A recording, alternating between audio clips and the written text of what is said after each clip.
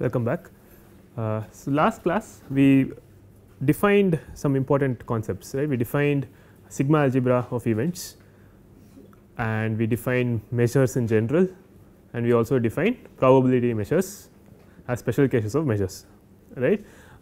So, the sigma algebra of events essentially consists of those certain subsets which are closed under complementation, countable union and countable intersections, right, and it must contain the null set, right.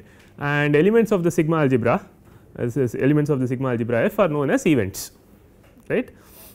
And then once you have the sigma algebra, we defined measures on this measurable space omega F, and we said measures satisfy two properties. One is that the measure of the null set must be 0, second is that countable additivity of measures, right. If you have disjoint sets in F and countable, so the measure of the countable union must be equal to sum of the individual measures. Now, and then we also said that the measure is a probability measure if the measure of omega itself is 1, right. So, probability measures have three properties: P of null set is equal to 0, P of omega equal to 1, and and probability measures satisfy countable additivity of disjoint events, all right. Okay, today we will derive using these three axioms of probability that I just mentioned, we will derive some fundamental properties of probability measures. Okay. So, the first property, so here, so as usual omega f p is a probability space, and all probability space satisfy the following properties, all probability measures satisfy the following properties: P of A complement is equal to 1 minus P of A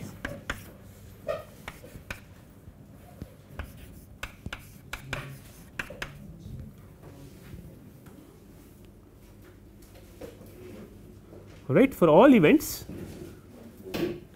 probability of A complement is 1 minus probability of A.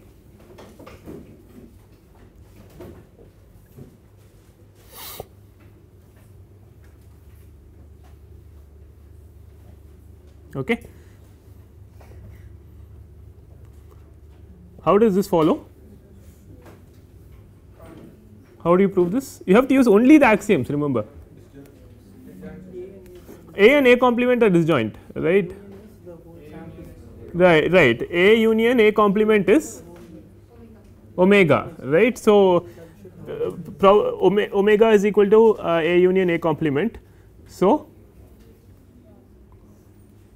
probability of omega is equal to 1 is equal to probability of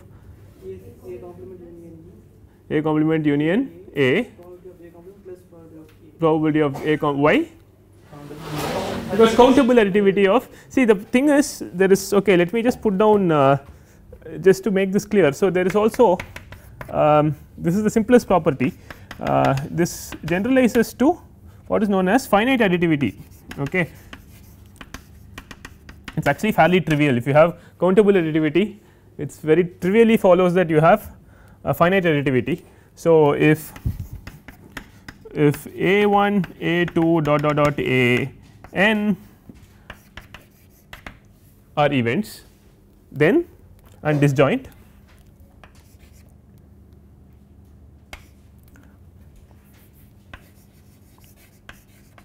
suppose they are disjoint,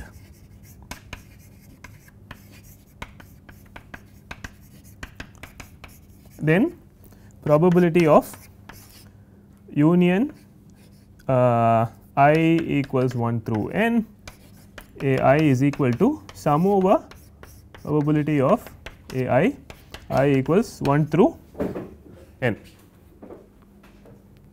Okay. So, actually this is a special case of this, is not it, right. So, you have only A and A complement, and it so happens that A union A complement is omega, right. So, if you apply this property, you will get this very trivially, right. I put this down first because it is so simple, but actually is a special case of this follows from this, which is finite additivity of probability measures. Now, how do you prove this? We know that probability measures are countably additive, right, but you have to prove now that they are finitely additive. It is actually quite trivial, but you have to do it properly, right. So, after a n you choose all those events as null sets. Okay. So, then you will have union. So, after all these guys there are only null sets, right. So, you can prove that union I equal to 1 to infinity a I is equal to union I equal to 1 to n a I, because a n plus 1 a n plus 2 they are all null sets. And then what do you do here on the right hand side? So, you will have sum over I equal to 1 to infinity probability of a I. So, the first n terms are whatever they are, but after that you will have probability of null set is 0, right, but now there is a problem. So, essentially what you have here after this is, right, the ghost term, so to speak, is I equals n plus 1 to infinity probability of null, right. That is what is on the, if you, I mean, so I guess what I am saying is, if you have I equal to 1 to infinity union here and you put n plus 1 onwards as infinity as null sets, you have this remaining. Now, how do you prove that this is 0? You are summing an infinite number of zeros, right.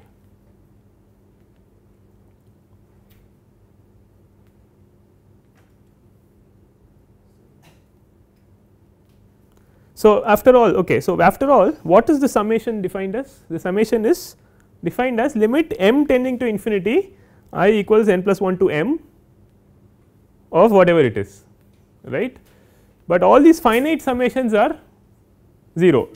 So, limit of the sequence which is 0 always is 0, right. So, this should be written as a limit. So, in order to do it properly, do it fully rigorously, you have to write this out as a limit, then prove it. Okay. So, you should not get confused saying, oh, this is infinity, this is 0, so 0 times infinity, I do not know what to do, right, that is not right. So, you have to do it carefully. So, I mean, so let me get rid of this.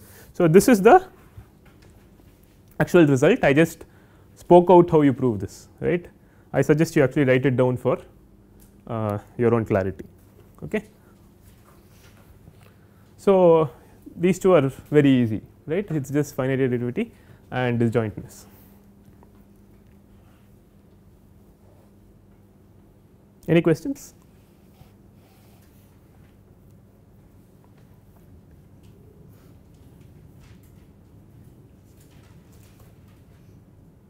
Okay.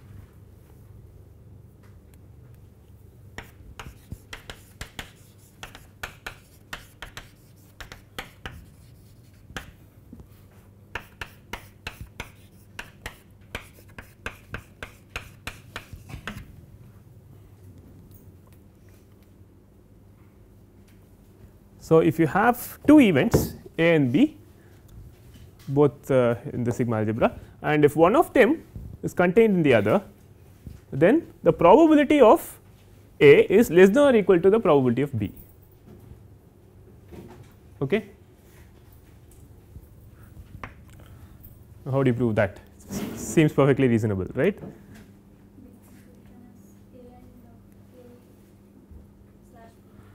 Right. So, you can write B as A union B minus A, correct. Now, A and B minus A are disjoint. So, you can use finite additivity, right. So, you can use finite additivity to write probability of B is equal to probability of A plus probability of B minus A, right. Now, this is non-negative. Why? Probabilities are non-negative, right, they go from 0 to 1.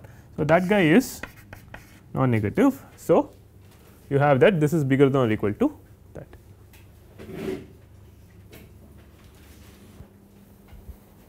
Shouldn't that also be an axiom? Probability cannot be. Yeah. So, we already said that probability is a map from f to 0 1, right, closed interval 0 1, right. So, it only takes values in the range 0 and 1, right. So, that is a part of the axiom, right. So, this is non-negative and therefore, we have it. A and B belong to the field, is that A and B belong to the sigma algebra. Sigma algebra, then B minus A will also be. You will prove it in your homework, all right. After all, what is, I mean, come to think of it, what is B minus A, right, it is B intersection A complement. So, there you have it, right.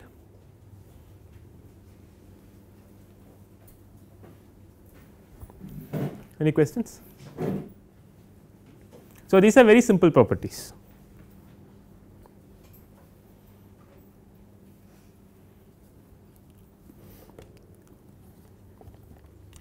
And a related property, the probability of, again all this I am not going to write this again and again. Okay. So, maybe once I will write it. A is an F, B is an F, then probability of A union B is equal to probability of A plus probability of B minus probability of A intersection B.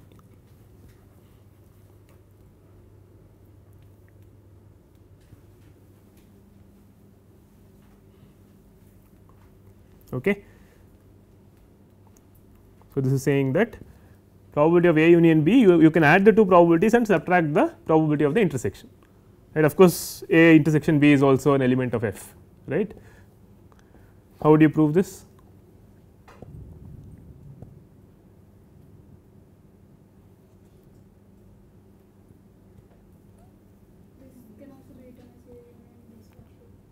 Yeah, you just do it, okay, it is fairly simple, just try and do it as an exercise, okay, proof exercise. It is fairly simple, right, to write out, I think you essentially you are over counting A intersection B, right. So, you have to subtract that out.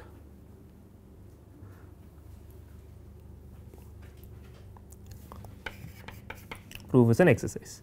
So, a generalization, so more generally,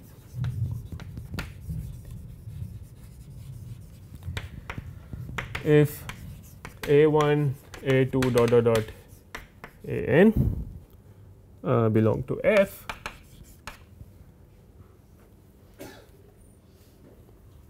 then probability of union I equals 1 through n AI is equal to sum over probability of AI minus sum over I less than j probability of AI intersection AJ plus sum over I less than j less than k probability of AI intersection AJ k my dot dot dot minus 1 to the n minus 1 n or n minus 1 n minus 1 I think the n minus 1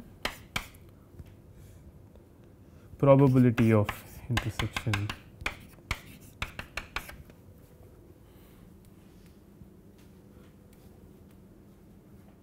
So, this generalizes to more events, right. So, what we are talking about now is, see, when you had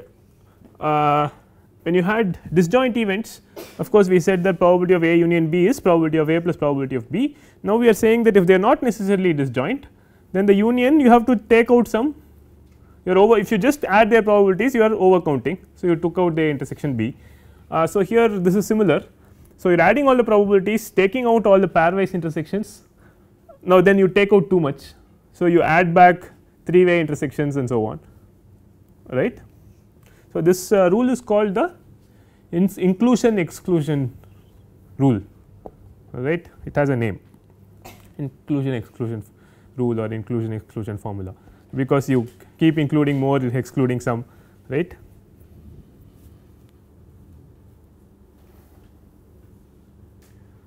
So, if you had probability of A union B union C, you will have sum of the 3 probabilities, subtract 3 choose 2 intersection terms and add the 3-way intersections, right. So, that is how you would do it.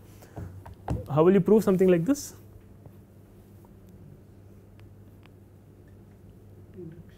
Induction, right, because it is a statement on the natural numbers, right. This is for any n, right, this is only a finite number of events, right. So, you proved it for the case n equal to 2 by elementary methods.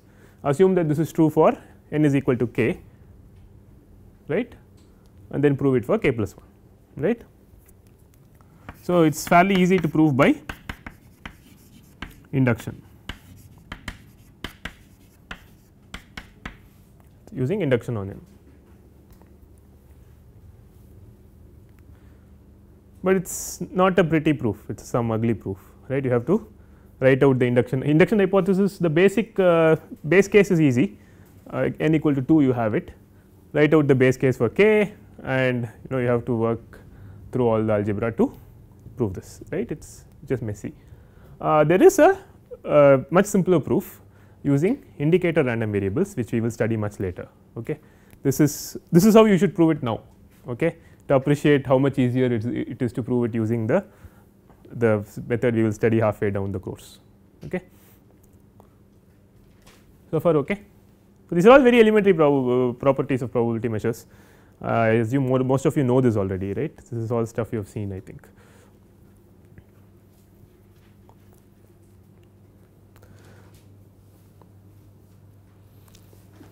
Okay. So, I have put down some 4 properties. The remaining ones are more advanced. Okay. So, these are very simple. What is going to come is more advanced. You have to be slightly careful in proving this.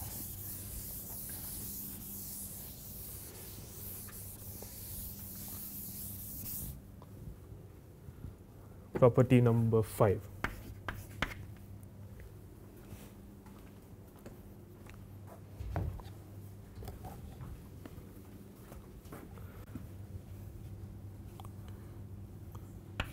If A1, A2, A3 dot dot dot are in F,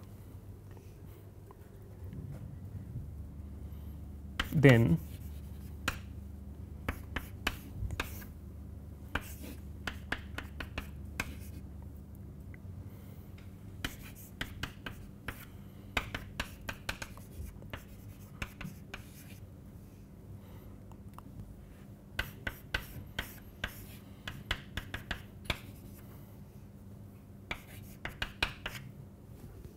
okay. So, this is a very important property. Okay. This says that, so you have a countable set of events, so right, A1, A2 dot dot dot, it is a countable collection of events, and of course, the countable union is also an F, right, because F is a sigma algebra, right. So, this is well defined. So, we are saying that the probability of a countably infinite union is the limit of the probability of an event, this this finite union, right. So, what is on the left is the probability of a this is the probability of a countably infinite union, and you have here a finite union and a limit, right, and we are saying that these two are equal. Okay. So, it looks as though there is nothing to prove, right. It looks like, so what you are doing is like you are in very informal terms, you are just taking the limit inside, right. So, in that sense it looks like, so this property is known as continuity of probabilities. Okay. Continuity of probability measure, that is what this property is called. for obvious reasons, right. This looks as though you are simply, so if you have a continuous function, you take the limit inside the function, right. This looks as though you can just take the limit inside, right. That is why this is called the continuity of probability measures. This is a highly non trivial statement, okay. This is by no means obvious. Actually it takes some serious thinking to even understand what this property means. Let me explain. So, first of all, I told you that this kind of a union, countably infinite union, should not be thought of as a sequential operation. It is not like unioning, it is not like you are unioning A1 with A2, then A3, then A4 and so on. That is not the way to look at this, right. This is there in the, I think I made a remark in the set theory notes, right. This should, what is this? Set of all omegas in at least one of the AIs. So, please do not look at this as a some kind of a limiting version of some finite union, right. After all, right, I mean what is the limit of a set? There is no such thing as, we know limit of numbers, right. So, this is not like you cannot say, oh, this set is like the limit of that union or something like that, there is no meaning to that, right. That is the first clarification I want to give, right. So, this is the set of all omegas in at least one of the AIs, and this is the set of all omegas in A1 through AM, at least one of the A1 through AMs, and so that is a probability. So, you can look at let us say this as a function of, this will be some, call this some PM, right. These are numbers that depend on M, right. You are unioning the first M, right. So, this PMs are, so I claim that this PMs are monotonically increasing in M, that is clear. Why? AM is contained in, so well, okay, this union is contained in the M plus 1 union, right. So, you can say that this PMs are monotonically increasing sequence, right. The limit of a monotonically increasing sequence has to exist, right, it has to converge. So, this right hand limit exists as some real number, right, and left hand of course is well defined, right. It is some probability of this countable union, countably infinite union, which we know exists because this guy is a element of the sigma algebra. So, this must be well defined. So, this property is saying that this number which is well defined is equal to some other limit which is also well defined, right, and but it is by no means obvious why they are equal, okay. In particular, it is not like you are taking the limit inside, it looks like it, but it is not that, okay. Yes. I think you made a wrong statement here in the sense you said limit of a monotonically increasing sequence has to exist. Yes, it well no, yeah. So, this is correct. So, this is a monotonically increasing sequence. So, it has to converge, right, it has to converge to something, right, it has to converge to either a real number or plus infinity, right. So, this PM exists, this PM is well defined, right. I am saying that this limit is equal to another entity which is well defined, right, it is another probability, right. So, in particular, see, if you look at these PMs, they are after all bounded above by 1, right. So, in this particular case they are just probabilities, right. So, it will be bounded above 1, so it has to converge, it cannot converge to plus infinity, right. So, if these were ordinary measures, this is still true, except that this limit may not be finite, it might be plus infinity, right, correct. Okay, so, is the statement at least clear? The proof is non trivial, but is the statement clear? Okay, so, this do not take this lightly, this is not a simple assertion, right, this is by no means an obvious property at all. These disjoint odd AIs, No, do they need to be disjoint? have I said that? No, then they do not need to be, right. Any other questions?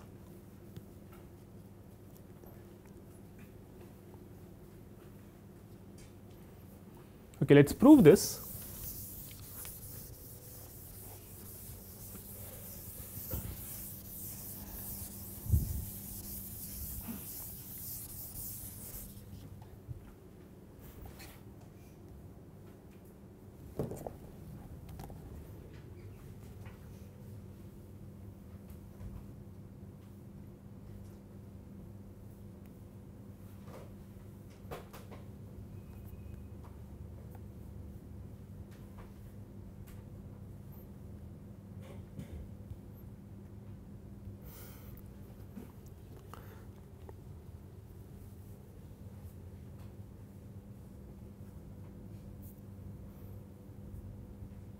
So, let us prove. Okay, I am trying to prove this now.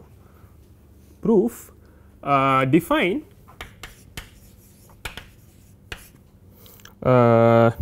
B. Okay, let us do this. Define B1 is equal to A1, B2 is equal to A2 minus A1, and so on. Right. So that Bn is equal to An minus so An minus union Ai I equals 1 through n minus 1, okay, and so on, right. So, I am defining so I have these Ai's, this is a countable collection of events. So, I am defining another countable collection of events namely Bi's, okay. So, I do that. So, I keep A1 B1 as A1, then B2 I define as A2 minus A1, B3 will be A3 minus A1 union A2, right, and so on, right. This is another countable sequence of events, okay. Now, what can be shown? So, this is a very important step, okay. This is a very important step in the construction.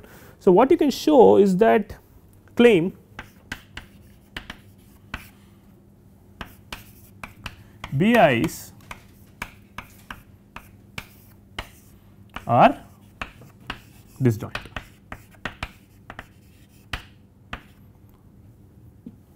I.e., Bi intersection Bj equal to null for all I comma j greater than or equal to 1. Okay.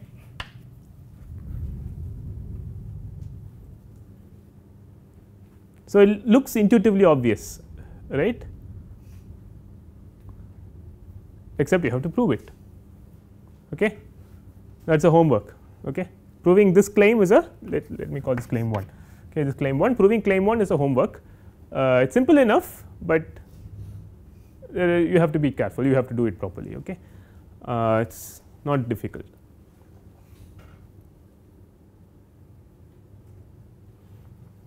So, you start off by assuming without loss of generality is that j is bigger than I, okay. I give you a hint, assume j is bigger than I.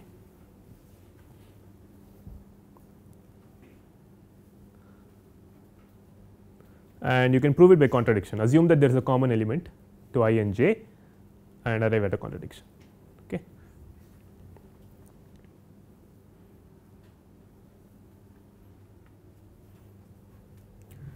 Okay, this is one claim. The other claim is the following.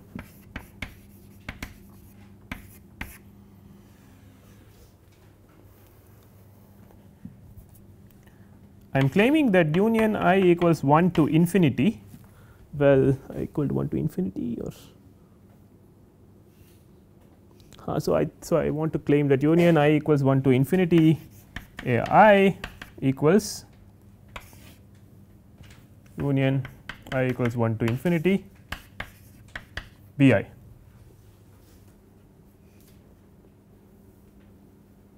Okay.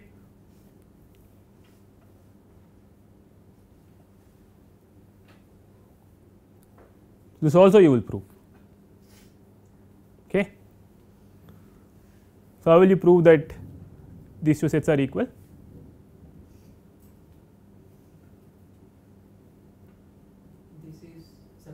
Correct. So, if whenever you have to prove two sets are equal, you have to say that any element in this union is also in this union and vice versa, right. So, if any omega is an element of at least one of the AI's, it must be an element of at least one of the BI's and vice versa, right. You prove that, you are done. Okay. And so, I think you can also prove, and you can prove that the finite unions are also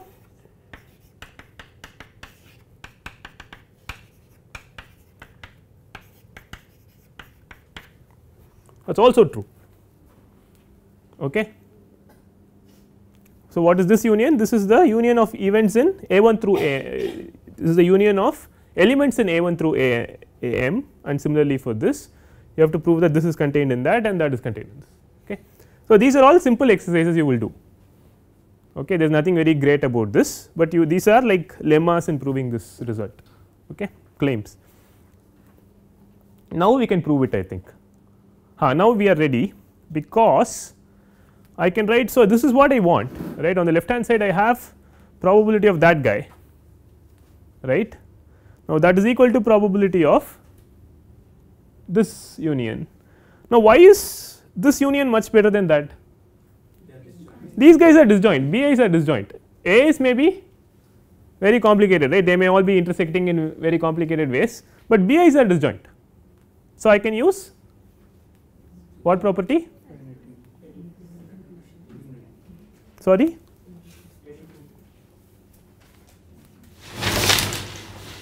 countability,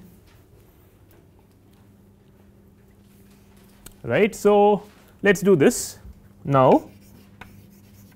Probability of union I equals 1 through infinity AI is equal to probability of union I equals 1 through infinity BI, that is because these two are equal, and this will be equal to sum over I equals 1 through infinity probability of BI, correct. Everybody okay? This is because of BI's are disjoint and countable additivity of probabilities, right. So, now, so I am now in a good situation where I have, so I had this probability of this countably infinite union. Now, I wrote it as a summation. Now, this infinite summations are in fact just limits of finite summations. See, these countably infinite unions are not limits of finite unions, that is not true, but summations, this infinite summation is the limit of a finite summation, right. So, this I can write as limit m going to infinity I equals 1 through m p bi, correct. Everybody happy? This is just by definition of this summation. Okay. Now, again what will I do? This I can use finite additivity, right. So, now I can write this as limit. See, after all I want to maintain limit on the right, right. So, I have brought out a limit on the right. So, so I should maintain that limit, right. I should not get rid of it. So, I should maintain that limit, and then I will write this as probability union I equals 1 to m bi, which is equal to, yeah. So, because of this, right, which is equal to limit m tending to infinity probability of union I equals 1 through m ai. Okay. So, this is a fairly non-trivial proof, right. So, you have to be very careful. So, this is by claim 2, right, this equality is by claim 2, this equality is by finite additivity, right. This is by definition of the infinite sum, right, and this equality is by axiom, right, the axiom of countable additivity. This is by countable additivity.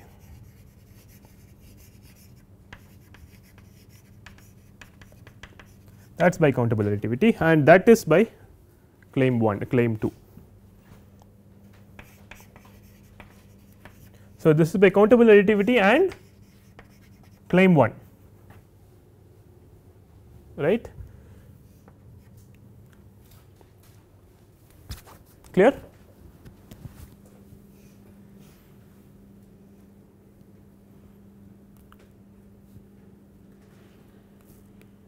So, this is something we will use repeatedly.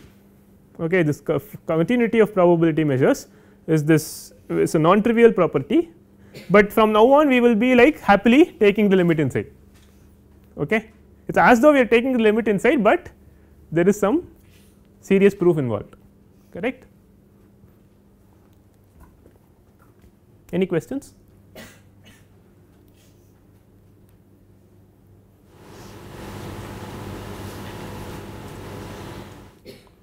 Okay.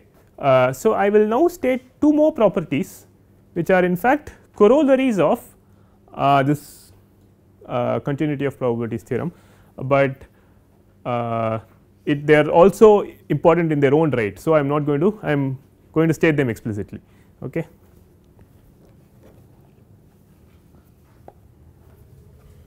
This is property number 6, right.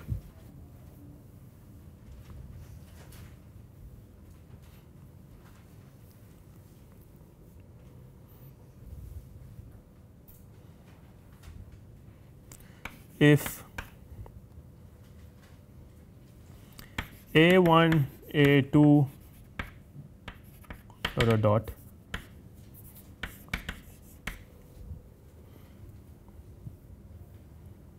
are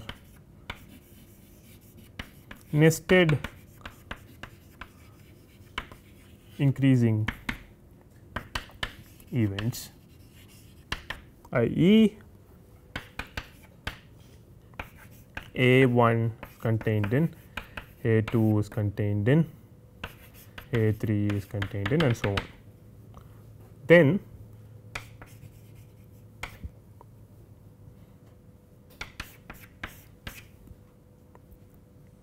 probability of union I equals 1 through infinity AI is equal to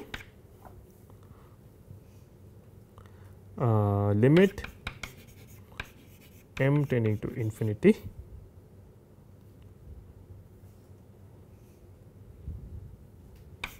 probability of A m.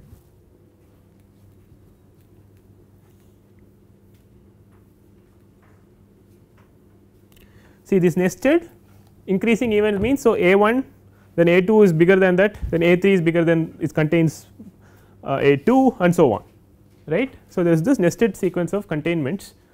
If you have this situation, then this is actually nothing but a very easy corollary to the previous result. So, in this situation we have union I equal to 1 through m, A I will simply be A m, because A m is the biggest guy, right, and the other guys are all smaller, they are all contained in them, right, fine. So, this is a very trivial corollary. So, limit m tending to infinity, this term simply becomes probability of A m, right. This finite union is equal to A m, right, very easy corollary. Any questions?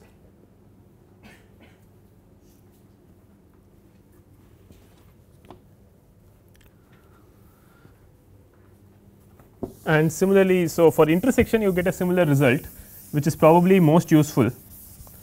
So, I will also state that explicitly. Property number 7, if A1, A2 dot dot dot are nested decreasing, i.e. A1 contains A2 contains A3 dot dot dot. Okay. So, these guys are now nesting in, right. So, an is contained in an plus 1, or let us say it the other way, an plus 1 is contained in an, right. So, that is this. Then probability intersection I equals 1 through infinity a I equals, any guesses? Limit m tending to infinity, probability of a m.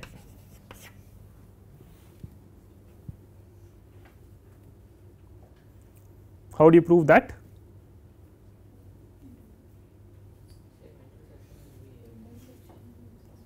Intersection will be, sorry. So, I want to prove this result. How do you prove it? Intersection of A1 to AM will be AM. Intersection of A1 through AM will be AM, right. That much is clear, right, because of this containment. Then what?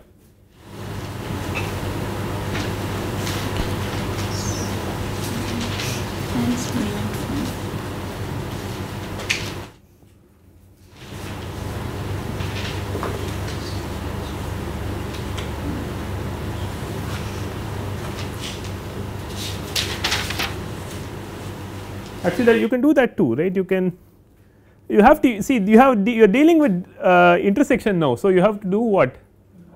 Somewhere you have to do De Morgan, right. You have been going from union to intersection, you have to do a De Morgan. Actually, do a De Morgan on this result, you know. You do a De Morgan on this, what do you get?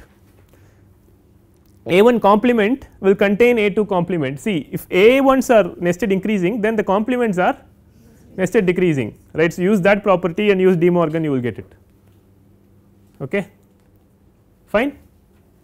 So, these are actually fairly simple corollaries of the continuity of probabilities. So, actually this form is probably the most useful, okay, where you have this decreasing sets, right, these nested decreasing sets which are contained in with one within another, and this is a countably infinite sequence of nested sets, right.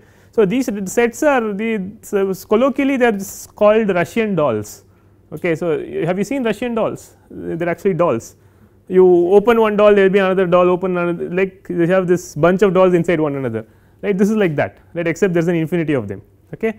So, these kind of nested decreasing sets are called Russian dolls, okay, that is, and then you have this property for Russian dolls, okay. Okay, any questions? The next property is property number 8, is an important property called the union bound. Says that if A1, A2 dot dot are events,